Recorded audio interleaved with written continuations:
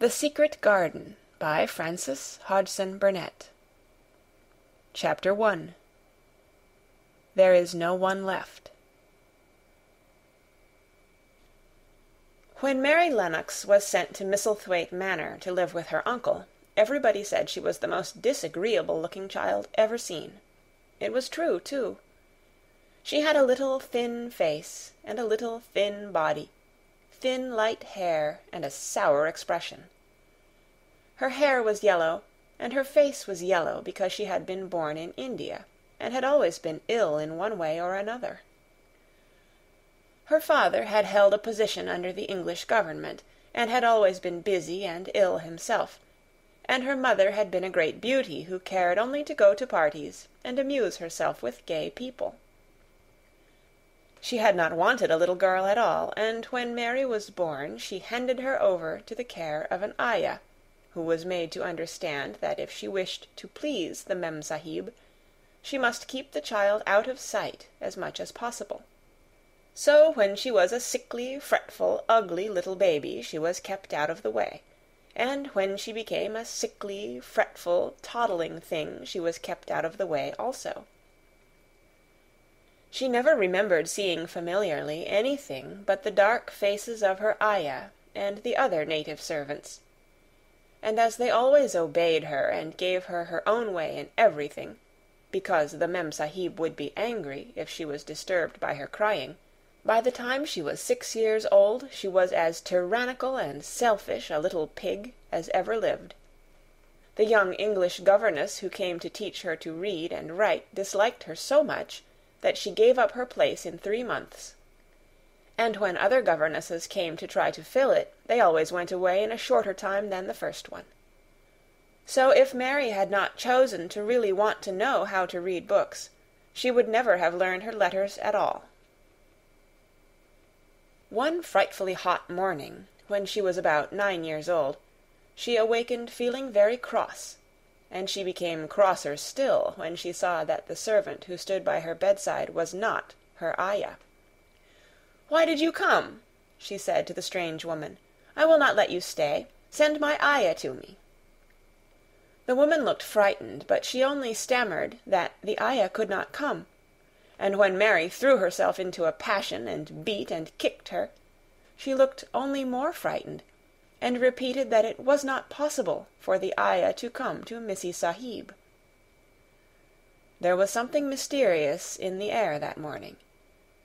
Nothing was done in its regular order, and several of the native servants seemed missing, while those whom Mary saw slunk or hurried about with ashy and scared faces. But no one would tell her anything, and her ayah did not come.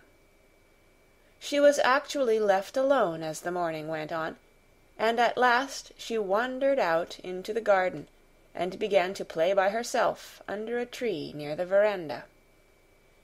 She pretended that she was making a flower-bed, and she stuck big scarlet hibiscus blossoms into little heaps of earth, all the time growing more and more angry, and muttering to herself the things she would say, and the names she would call Saidi when she returned.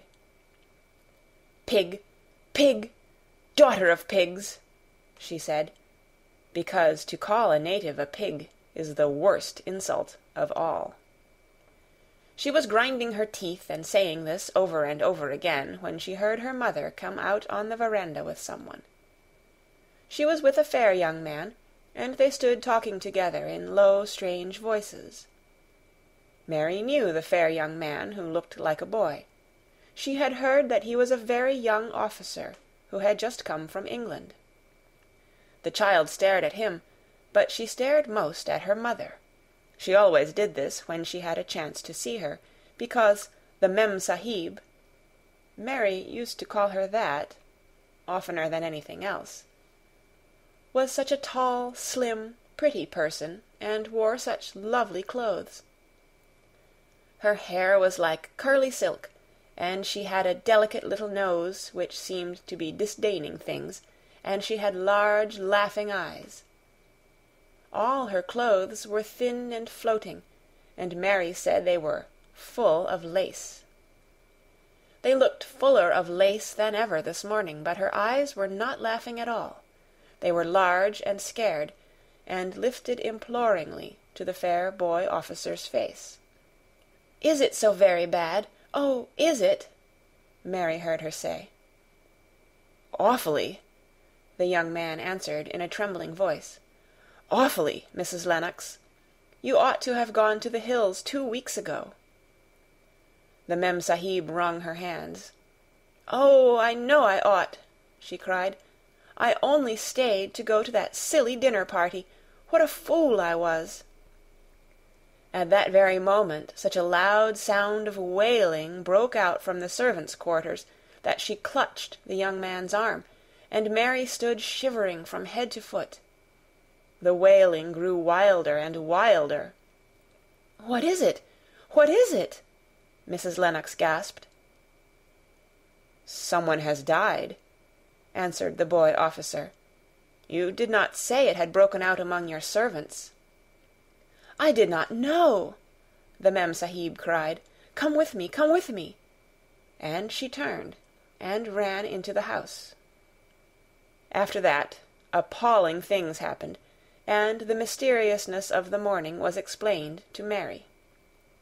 The cholera had broken out in its most fatal form, and people were dying like flies. The ayah had been taken ill in the night, and it was because she had just died that the servants had wailed in the huts. Before the next day 3 other servants were dead, and others had run away in terror. There was panic on every side, and dying people in all the bungalows. During the confusion and bewilderment of the second day, Mary hid herself in the nursery, and was forgotten by everyone. Nobody thought of her, nobody wanted her, and strange things happened of which she knew nothing. Mary alternately cried and slept through the hours.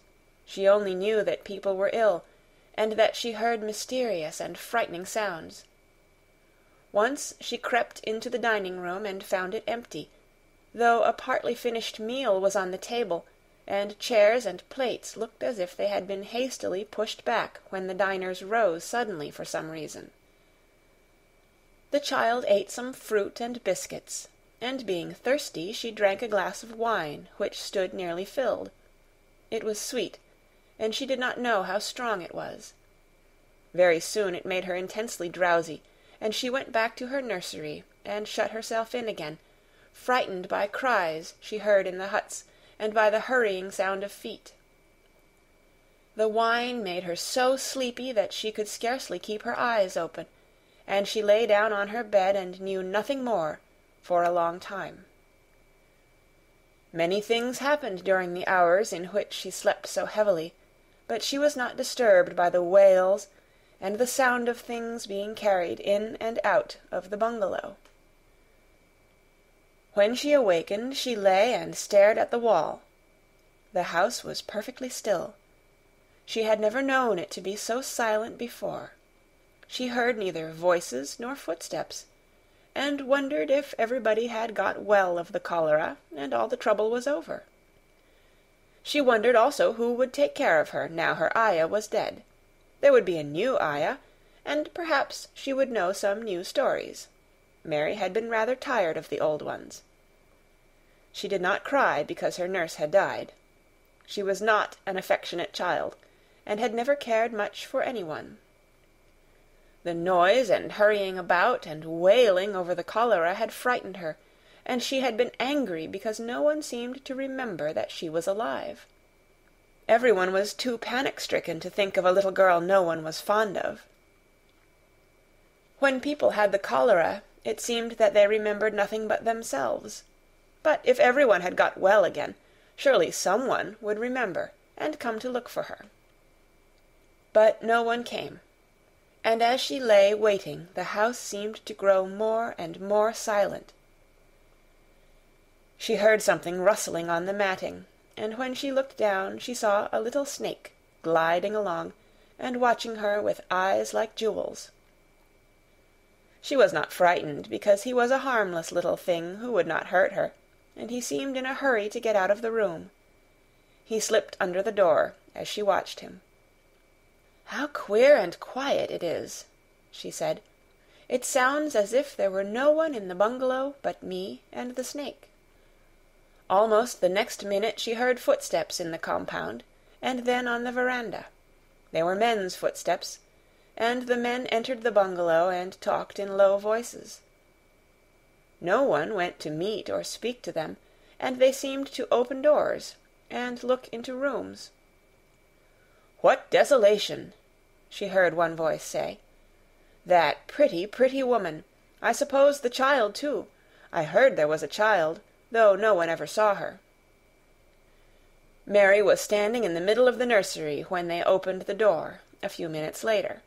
She looked an ugly, cross little thing, and was frowning because she was beginning to be hungry and feel disgracefully neglected. The first man who came in was a large officer she had once seen talking to her father. He looked tired and troubled, but when he saw her he was so startled that he almost jumped back. "Barney!" he cried out. "There is a child here!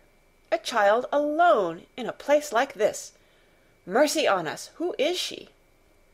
"I am Mary Lennox," the little girl said, drawing herself up stiffly. She thought the man was very rude to call her father's bungalow a place like this. "I fell asleep when everyone had the cholera, and I have only just wakened up. Why does nobody come?" "It is the child no one ever saw!" exclaimed the man, turning to his companions.